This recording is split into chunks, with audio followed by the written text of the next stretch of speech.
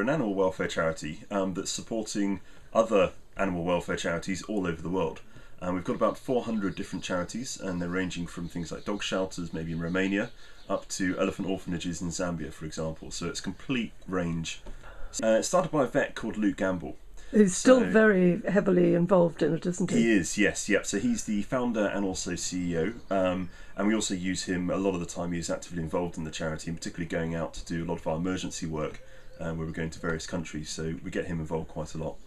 I was actually an IT project manager many years ago, about 10 years ago, but that didn't really agree with me too well, so I decided to sign up for a 3-month conservation project, which was going out to Zambia. Now, that was back in, I think, 2001.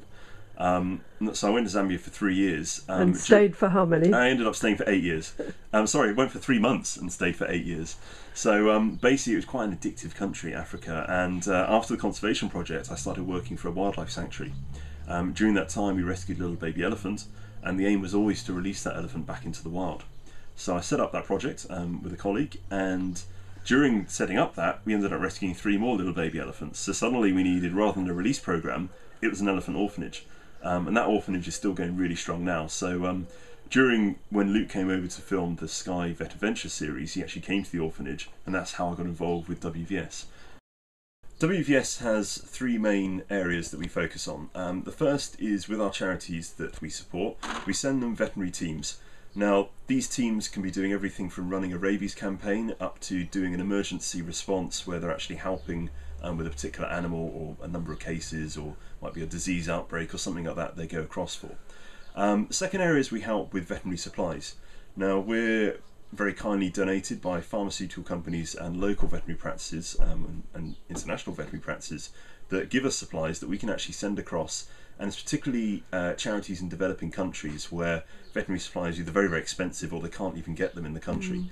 So we help them with those. And then thirdly is it's a kind of an emergency response that we have, where if we have a veterinary practice, or sorry, a veterinary charity that has a particular case with an animal that they either can't get a vet or they don't know quite what to do with it, they can give us a call. We can get one of our vets to actually get on the phone to them and help them out with that case. And then in emergency cases, we send over a veterinary team to help them out. So we're working with a whole load of charities in India, doing training for both vets and also the the animal welfare workers. And it's particularly focusing around, we've run rabies campaigns, how to run an effective rabies campaign, how to set it up with in the local area, and then all the way through the veterinary side on how to actually give the jabs, make sure we're doing it at the right timings. But then also on controlling the street dog population, which is pretty big in India and in all over, it's widespread. Now with that, it's lots of spay-neuter campaigns, and again, it's how to run the campaigns, how to, with the vets, how they're actually going to do spay-neutering effectively and safely for the animals. If we can actually stop an outbreak of rabies happening, and it is an effective way of doing this by running rabies vaccination campaigns, and it's been proven there's certain areas now where there is no rabies in that area. And so we've got to start small. We're starting in small locations and gradually building and building and building. And what we are doing is working with other local animal welfare organisations throughout the whole of India, working together so that we can get a cheaper vaccination by buying it together, which we've now managed to do. And we can actually do a coordinated response, and everything's logged onto our website.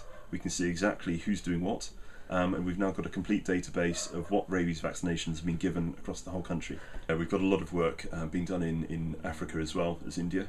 And we do a lot of things, again, they're quite similar to India in a way, lots of spay-neuter campaigns, rabies campaigns in Africa. The other big one, which is still India, but we've just launched an appeal, which is we're working with donkeys in India. The ones where we are, there's absolutely no vets in the area whatsoever. And they do a lot of practices which to us would seem quite barbaric, but to them they don't know better. So things like they actually cut the nostrils in an aim for the donkeys to breathe more easily. When they're injured, they do things like get a hot iron brand and start branding them, which just generally gets infected and cause more trouble. But what we've been able to do now as part of our courses we're running is, part of that course is they do regular clinics down with the donkeys, working with the people, help the donkeys in the most need. But what's important is that we keep the donkeys as fit and healthy as possible, which at the end of the day helps the guys out who are working them, but also makes sure that the donkeys are not overworked and they do have treatment when they are injured or in pain. when all the troubles happened in Egypt, we actually sent a veterinary team over. What was happening now? Egypt's got a few underlying problems with animal welfare anyway. We've never, and so there's a lot of work Never got on top of that. Yeah, exactly. But what happened was you had animal shelters, particularly dog shelters, where everybody was fleeing from Egypt, and anybody that owned a dog was then giving it to the dog shelters. So you now had dog shelters that maybe could look after, say, 50 dogs that were now inundated with like 500. And without all the shops were closed, how do you get veterinary supplies? The vets weren't working. So what do you do? So we actually were sending teams over for a couple of months. We had a few international organisations that backed us. We were sending veterinary teams to help out, to deal with the worst cases. And again, education was involved as well in helping the guys on the ground in how best to control things like tick and fleas that were then rife, any diseases throughout the shelters. So we're still working with them. And what we try to do as any project is we do set it up as a long-term partnership. For another good example is the earthquake in Haiti. Now, what we had to be very careful of, we can't go sending in a veterinary team directly after it's happened, because there's all the people that are still struggling and still trying to be saved, and it's not going to look particularly good if you have a veterinary team, trying to save cats and dogs when you've got people that are dying. So what we do with those situations is normally the vet teams that we send are actually helping the people, and it's the working animals or the livestock. Because at the end of the day, if you can get all the cows and all the sheep and all the goats and everything that they depend on fit and healthy and back into the food chain, you're actually helping all the people in that area. Each year we probably send about 60 teams of veterinary teams that are going to various charities. Now, each charity doesn't necessarily need a veterinary team. They might be phoning us, logged with us just because they need veterinary supplies. I think ever since we established the charity in 2003, we've sent over £1 million worth of veterinary supplies out, and last year it was about £250,000, about £250,000 worth of supplies left. We do have a lot of projects that need non-vets as well. For example, we've got bear sanctuaries, with a lot of wildlife projects actually that need people just helping out. We need all the dog shelters, they need vets, but they also need people to actually walk the dogs, to look after them, to feed them. We've got a fantastic project in Grenada which is actually looking after endangered turtles, that are looking after their eggs, making sure people aren't poaching the eggs and looking after the turtles. A lot of the time it's you cover the cost for your flight and everything else is included. Some of the charities you're visiting, there's a small cost to cover things like maybe admin or accommodation. We don't take a fee whatsoever, so you don't pay WVS any money. The only thing we take is that you have to become a member, which as I said was £3 each month. And then when you're in the country, again depending on the project, I mean you can have a fantastic experience for the cost of a flight basically. We actually organise quite a few sponsored events each year, although a lot of those are quite local. But there's several ways that people can get involved. The first is we actually collect stamps, coins, foreign money, even old mobile phones. You can send them into our office, and again our address is on the website. We'll actually get money from that by various companies that help us with that. So that's a nice easy way that anybody can get involved in. You can also go on the website and see various challenge events.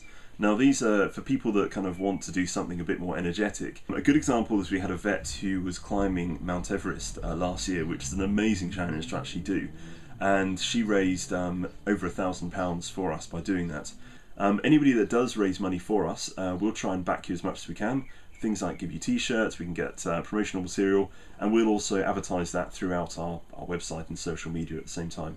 You can become a member of WVS, which is only £3 a month, and we've got about 2,000 members at the moment. Now a lot of those are vets and vet nurses, because we do a lot of voluntary trips where they can actually get involved and help the charities. One of the things to do that is they need to become a member, which obviously helps us out at the same time. But anyone become a member, you get to get into new areas of the website by doing that. So, and that's kind of the core baseline of our funding.